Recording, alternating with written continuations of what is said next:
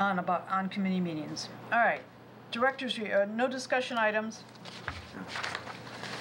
Director's report. Okay. Your director's report is behind tab 6. And there are a couple items that I'd like to call out. This past month has been unusual in terms of its weather, so our statistics are going to be a little skewed due to the closing. We had 3 days that were impacted with our closures at the end of January, and then early in February we had a day that we closed early for the ice storm. So as such, our monthly statistics are a little bit off. I don't think anything significant. We didn't hear any anecdotal feedback from the public about the personal impacts that folks had felt as a result of the weather. From a negative standpoint, I did receive positive feedback that we did close to promote patron safety as well as staff safety. So I think that substantiated it. All of our neighboring libraries followed the same suit that we did in terms of our closures. There was an article in the Chicago Tribune that reported that information as well, that kind of reflected that that was the case with all the libraries in the area.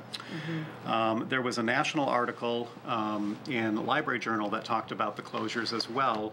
And what was interesting about that is it characterized the closures here in Illinois, but it pointed out that the libraries in my home state of Minnesota all chose to stay open in these conditions. You know, culture will vary from state to state, because a little snowstorm in the south can have a massive impact, whereas a small snowstorm here would not. But in any event, this is kind of seeming to be a trend, that the weather is a little bit different these days.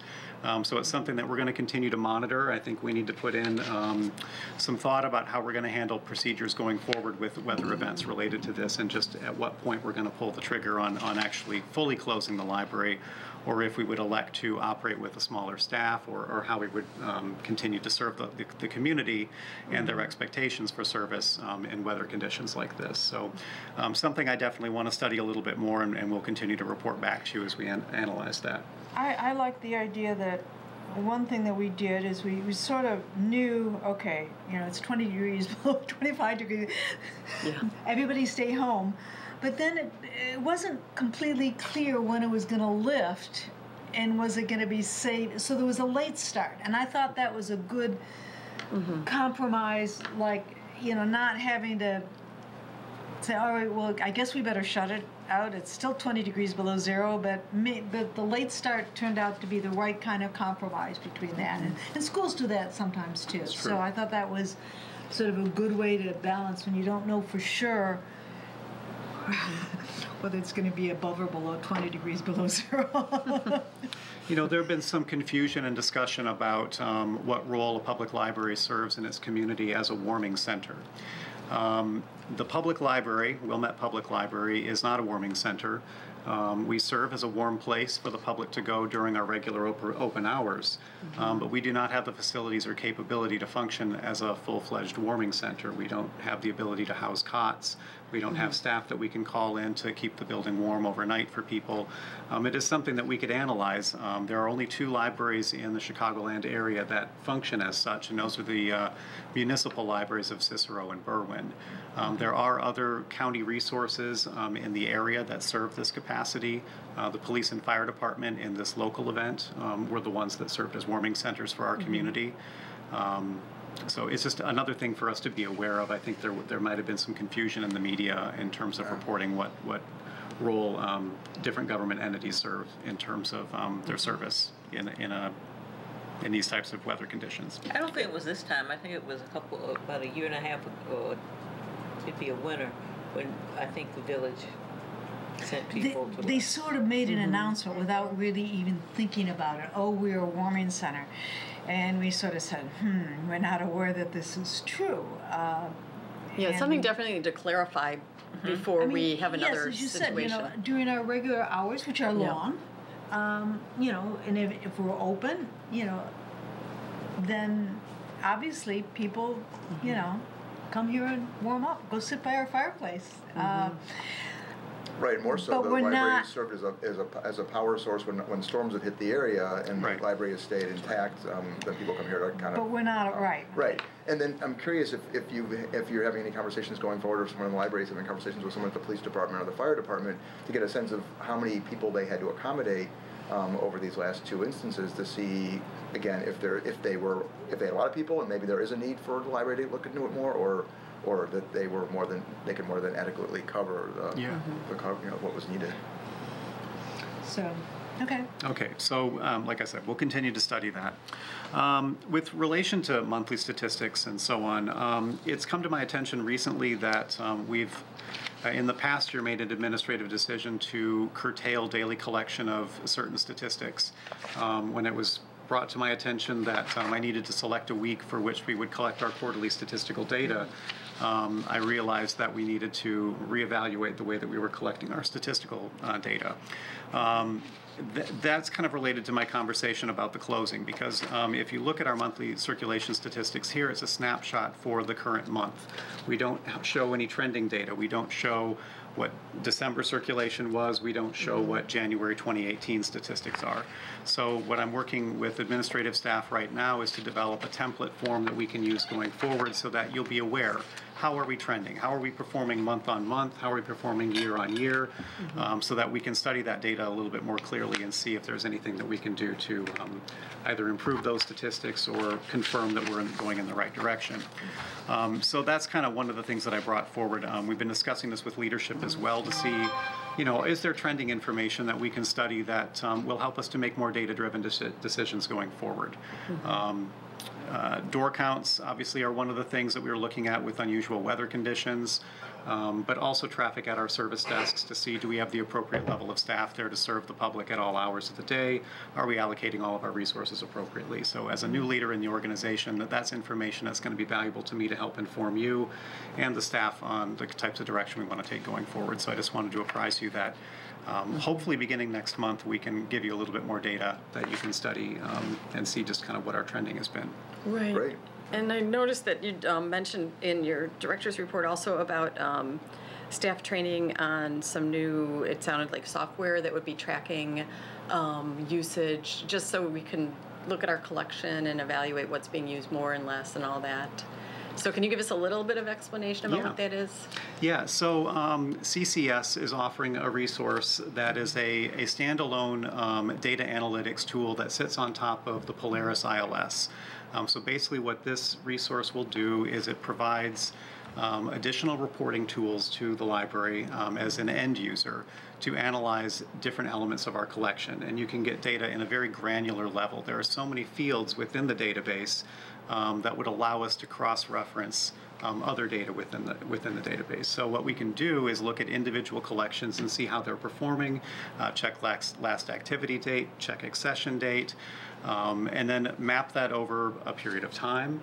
And that will help to inform our selection, deselection, the quality of the collections that we have, how current certain areas are.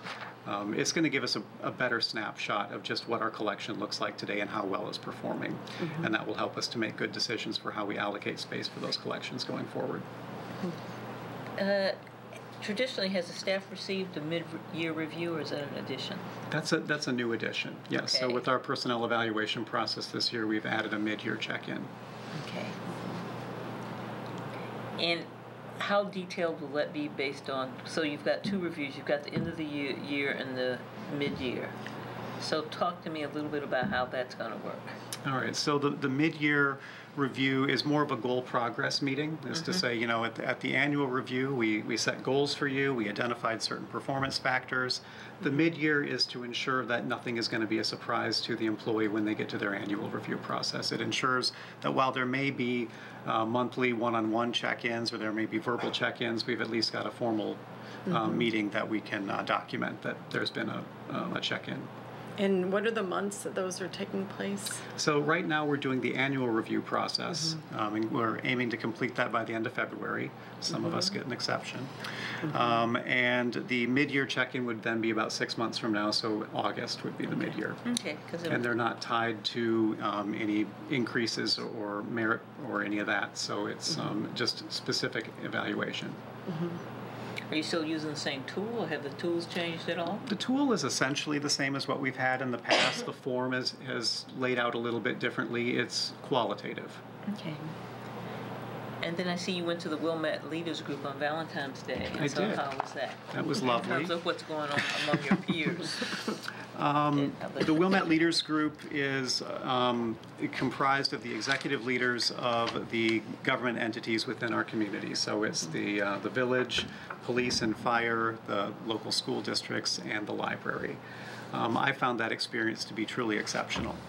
This group was brought together by the Charmed Foundation and is a facilitated group that is led by a member of the Charmed Foundation. The culture of that group is that what we discuss in that meeting stays in that meeting room. We're meant as a support group to one another and to apprise one another of the business of our organizations and how we can work more collaboratively and facilitate intergovernmental cooperation.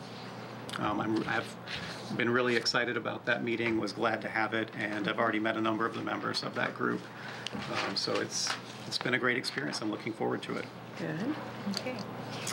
A couple other things I just want to bring your attention to really briefly from my report. We will be closed on Friday, March 1st for Staff Institute Day. The theme of that day is, for the most part, I'm going to call the theme of the day is safety. We've got a representative from the fire department who is going to come give a presentation to us about fire safety, as well as orient us to our internal procedures for fire drills. We'll oversee a fire drill where we'll actually go to a pull station. We'll initiate the fire drill, so we'll get to actually hear all the alarms go off and then follow our internal procedures. We'll be based in our individual departments and then follow all of our procedures to check around the building before we exit. We'll have a unification point that we'll go to, check in with one another, make sure that we've accounted for everyone, and then we'll come back in and do a full review of how we followed our procedures, if there's any opportunity to improve, and address any questions and suggestions that the fire department may have for us. We're also having a presentation from Officer Pavley, who is the school liaison for Wilmette. He puts together the active shooter drills and policing programs for the school districts. He's going to be giving us a presentation about safety in the library, and this is our first step into implementing an emergency response plan for the library. We're going to kind of dip our toe in the water with that. I've already walked through the building with the officer and a commander from the police department to address some low-hanging fruit type issues to improve safety around the building. So that's one of my early goals for the library as well, is to implement that, and you'll see that reflected in my goals too. So that's part of the theme for Staff Institute Day. This coming Saturday, we've got a really excellent event that we're looking forward to. Our first Maker Fest is going to be this Saturday from 10:30 to 2:30. We've got 8 community partners, and we've got a whole host of interactive events that are going around that. Highly encourage you to come by and check it out. We've got interactive video games and music, basket weaving, coding, snap circuits, light up origami, knitting and fiber arts, collages, electronic deconstruction, collaborative building, button making, vinyl cutter stickers, and more. It's going to be a fun time. We expect a crowd. It's going to be a great experience. All over the library? It will be scattered throughout the building, primarily in the lower level in the auditorium. And what is electronic deconstruction? I saw that on the... Yeah, so basically like if you were to take your cell phone or an old VCR or something and just crack it open and see what all the circuits look like inside and see what parts make it work.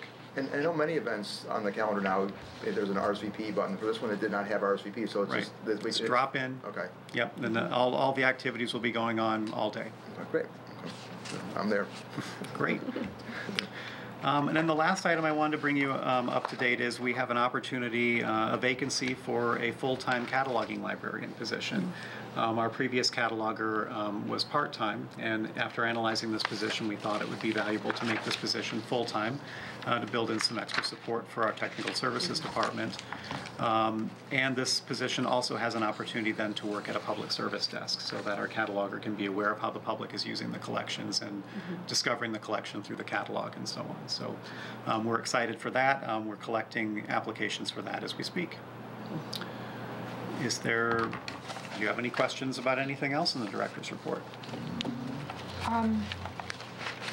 Then we can move on to the other 2 documents. Yeah. Right, the other 2 documents. Maybe I should talk about that because I was the one who sort of visited. You know.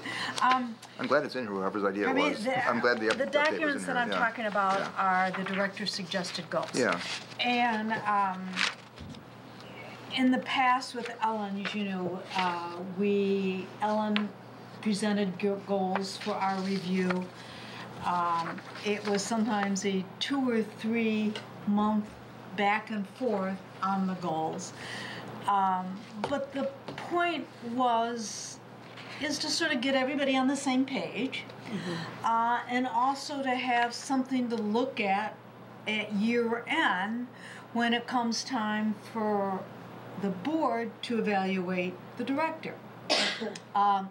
Anthony will have been here in May and June, which is the time frame, long enough, I think, we've got a 6 month, but, reasonable time to do a director. You and I will not be here for that, but I think it is fairest for the board and for Anthony, for everybody to have that opportunity to sit down and do that. So with that, I said, okay, Anthony, give us some goals.